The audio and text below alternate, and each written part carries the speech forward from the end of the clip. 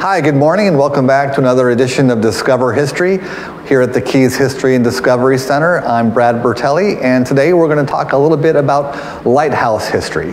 If you have questions, feel free to type them in, and Erin is manning the high-tech camera action we got going, and she'll be happy to relay those messages to me. Otherwise, I will get back to you later in the day and answer any questions that you might have. So today we're going to talk about the Dry Bank Lighthouse, not a name you hear a lot.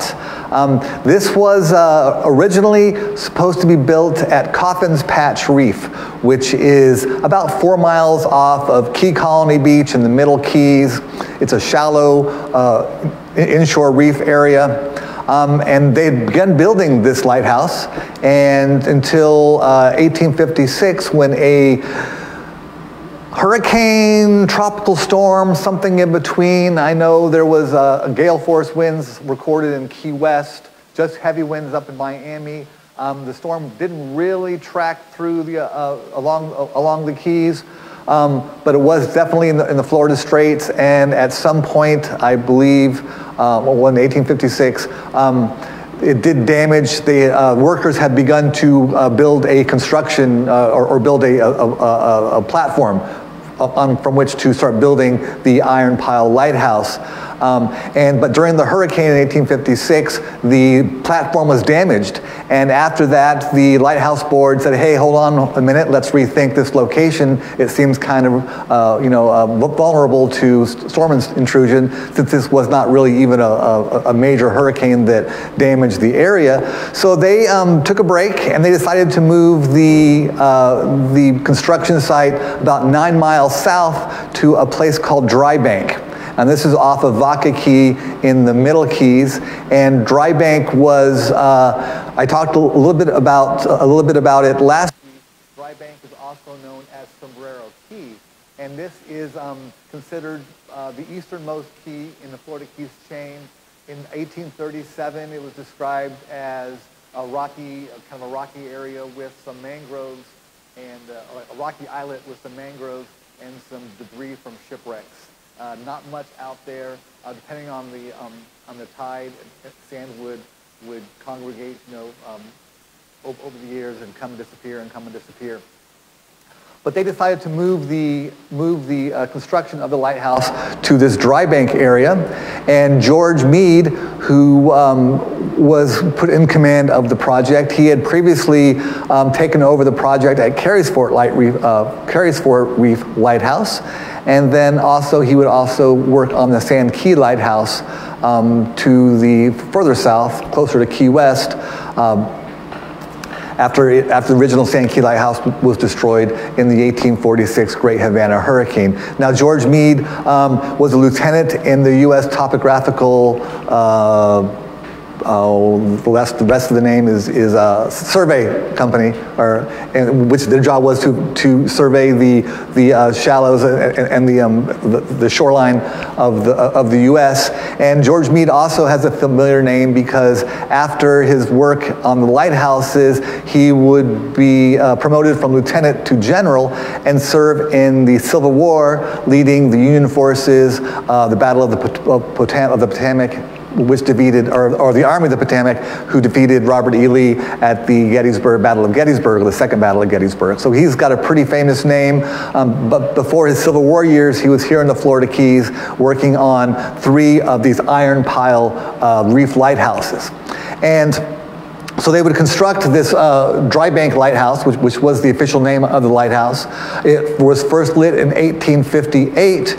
And then in 1873, the Lighthouse Board sent out a notice, and they decided to rename the lighthouse from Dry Bank Lighthouse to Sombrero Key Lighthouse. And again, not Sombrero Reef Lighthouse, not Sombrero Lighthouse, but Sombrero Key Lighthouse, because not so much anymore, but there was a small key, a small spit of land that was out there still in the early late 19th century. So that is the Sombrero Key Lighthouse. As we know it today, it is the tallest of the reef lighthouses. It stands 160 feet from the surface, or from the bottom of the ocean to the top of the light. Over my shoulder there, you can see a similar looking lighthouse. That's the Alligator Reef Lighthouse that was built also the same year that, or was first lit the same year that Dry Bank Lighthouse was renamed Sombrero Key Lighthouse, and that's 1873. Yes, Aaron. How would they determine where to place these lighthouses? Prior to the building of the lighthouses, I believe in the early 1850s, there was another coast survey team that went up and down the keys, and they were looking, because the reef was such a dangerous tract of coral and such a dangerous place for ships to pass between, because you got to remember that all the markets, all the East Coast markets, Philadelphia, Boston, New York, the one where my wife grew up, which now I can't, in Maryland, I can't think of well, Charleston, all those markets. All of the goods and services coming from the middle of the U.S., coming down the Mississippi River through New Orleans, would have to be shipped from the port of New Orleans up to the East Coast, and they all had to pass this dangerous narrow Florida Straits with the Florida Reef. And so they wanted, and because the U.S. government understood how dangerous that trek was, they assigned the U.S. Coast Survey, I believe 1851 is the date that comes to mind, when James Totten, who was in command of that mission, went and surveyed all the places along the reef to decide where to erect. At first they were not full lighthouses, they were they were 36-foot tall iron screw piles that were driven into the coral reef and then topped with a big barrel of different color to mark the reef. And then at certain points where the reef was more dangerous than others, for instance, Carey's Fort Reef, one of the most, or considered by some the most dangerous tract of coral in all of the Florida Keys. Alligator Reef was again another dangerous one.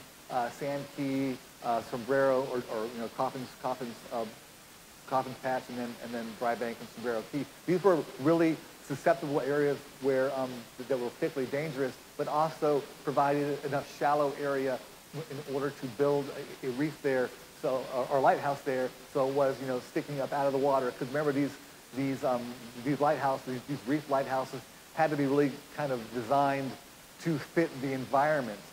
Meade originally had wanted to do a masonry tower lighthouse at Coffin's Patch, which was not, which they did one at Sand Key originally, was a masonry conical tower, that kind of like the more, like what you see in Key West and what you see at Garden Key, I'm sorry, at, not Garden Key, Loggerhead Key in the Tortugas, and the more common idea of a lighthouse you see all around the world.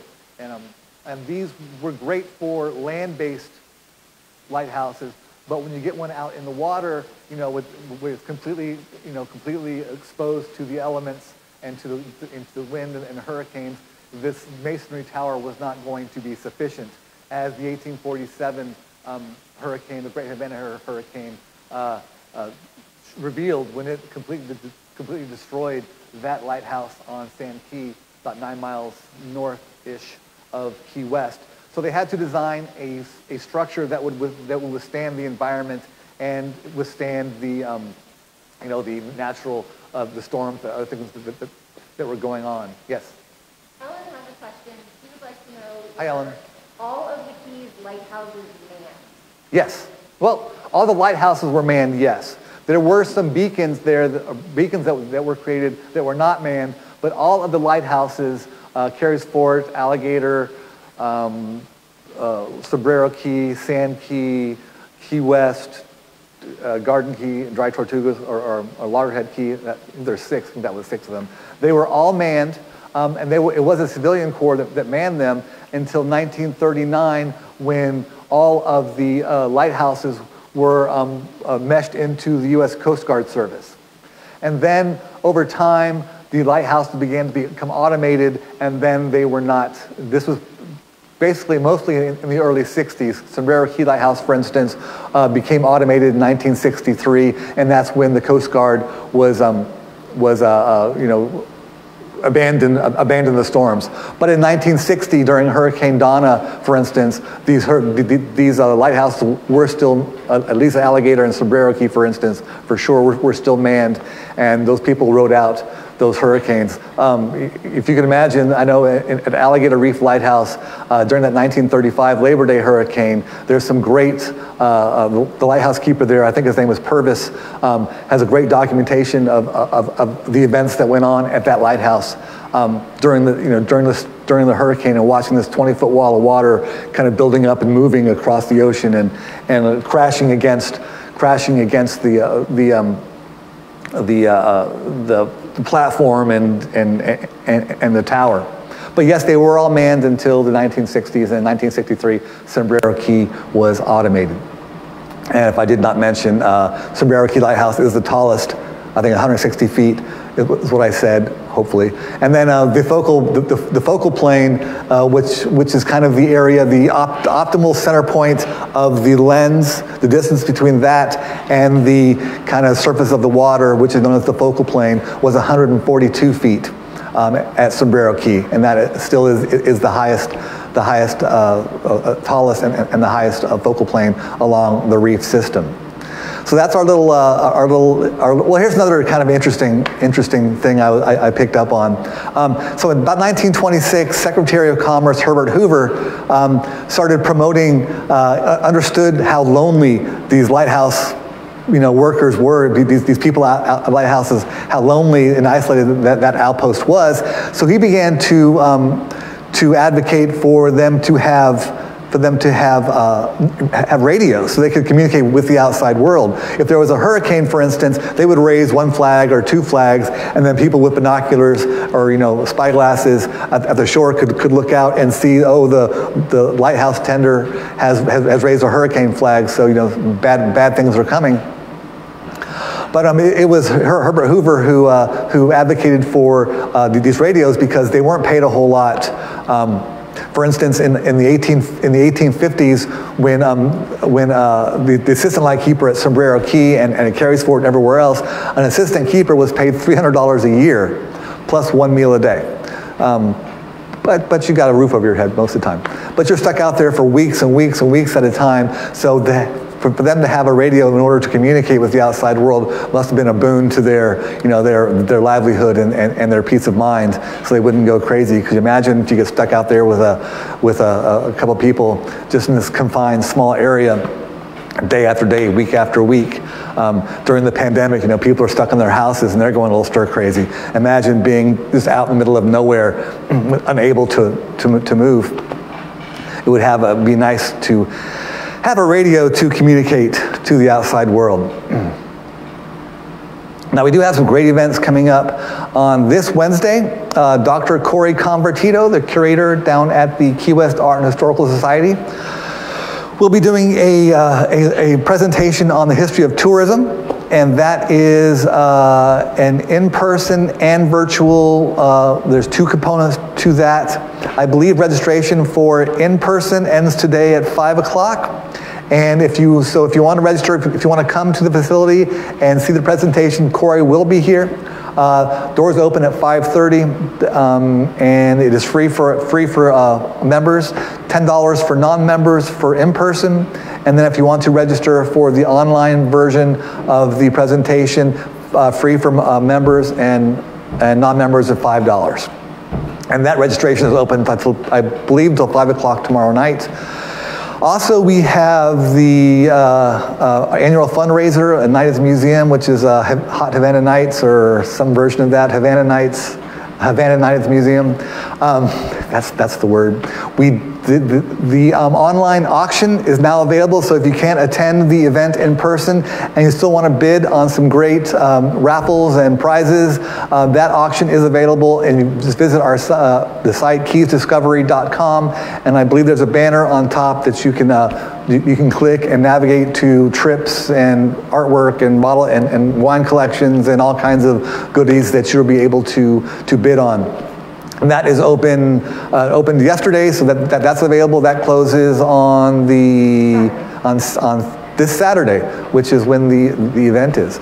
So feel free to support the Keys History and Discovery Center, score yourself some great prizes. Tune in tomorrow, or on Wednesday, for Dr. Corey Convertito, a great friend of the Discovery Center and a great friend of mine. Website to register for that? And visit the keysdiscovery.com website, and you can register for that as well. Registration, you must register.